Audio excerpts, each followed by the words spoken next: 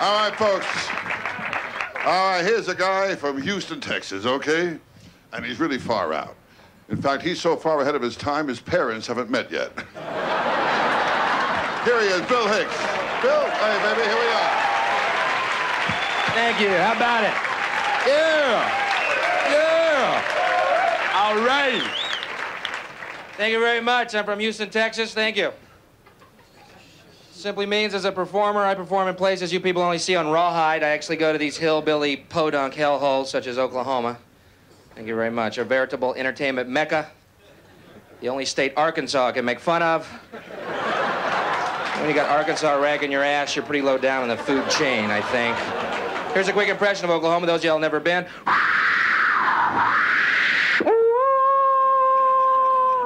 That was inside the club I was working.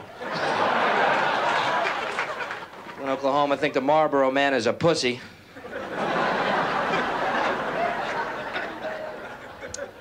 Played a town there called Enid, Oklahoma.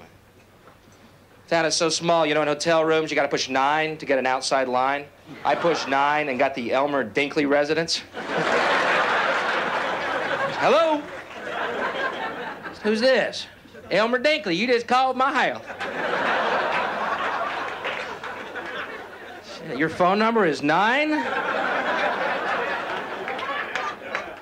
Yep, my cousin's just 23. I had to write that one down. Wrote it on my forehead. I keep calling 32.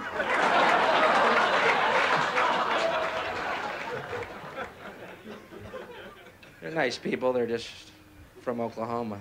I had a guy come up to me after the show. Could have been that same guy, Elmer, I think. Came up very excited. He goes, "Hey, man, you crack me up."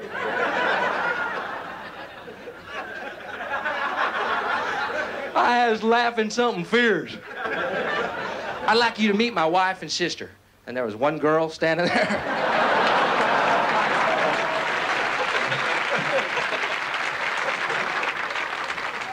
Worked on Hollywood Boulevard at a movie theater place that played nothing but horror movies. Frightening, the people that went to those things, man. They're scarier than the goddamn movies. You could hear stuff in that audience like, "I remember when I cut off a head."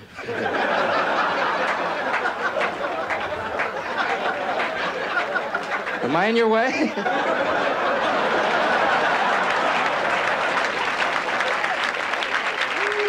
Thank you very much. Thank you. So I smoke. How many smokers we got here? Smokers. Yeah. How many non-smokers? Non-smokers. Woo! Bunch of whining maggots you people are. Non-smokers don't know the meaning of life till you start coughing up brown chunks of lung on your pillow in the morning. When you start coughing up Smurfs, life takes on a whole new fucking meaning. There is good news for smokers. I'm sure y'all have noticed.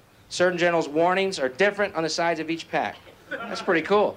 Mine say, Surgeon General's warning, cigarette smoking may cause fetal injury or premature birth. Hey, fuck it. Just don't get the ones that say lung cancer, you know? It is your body, you should shop around, I think.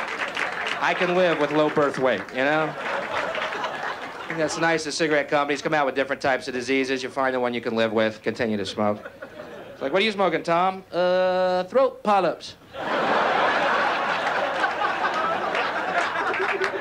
I'm gonna stick with my yellow fingernails, buddy, thank you. I can live with yellow fingernails. I know guys do take breakups hard. I was reading about Vincent van Gogh. You know what he did? Cut off his ear, sent it to the girl that left him. Yeah, that makes a dozen roses look like a booger, doesn't it? Damn, Vince. You sure she's the one? Vince, think about it. Vince is going, what? Was that Susie? Did she call back? What?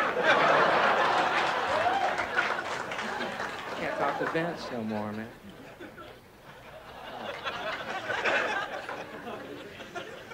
But I decided over this breakup, man, why get bitter about all women because of one? So I looked on the bright side. I think it helped my career she left me. Fine. I'm definitely a driven man now. I'm driven by a fantasy that one day this girl who I love more than anyone in the world and I gave my heart to, and she said she loved me, then left. One day this girl's gonna be living in a trailer park somewhere in Oklahoma. She's gonna have 9 naked little kids with rickets that bring home dead animals from the side of the road for them to eat.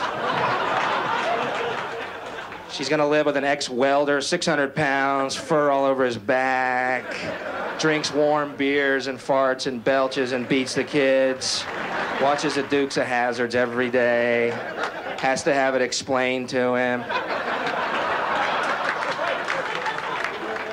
One night he's gonna be making love to her and his heart's gonna explode and she's gonna be trapped under 600 pounds of flaccid fish belly cellulite, shifting like the tides of the ocean as blood and phlegm and bile and a chaw of tobacco pours out of his mouth and nose into her face.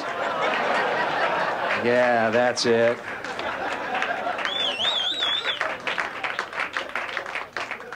Just before she drowns in that chunky puddle of afterbirth, she turns to the television, and I'm gonna be on this show.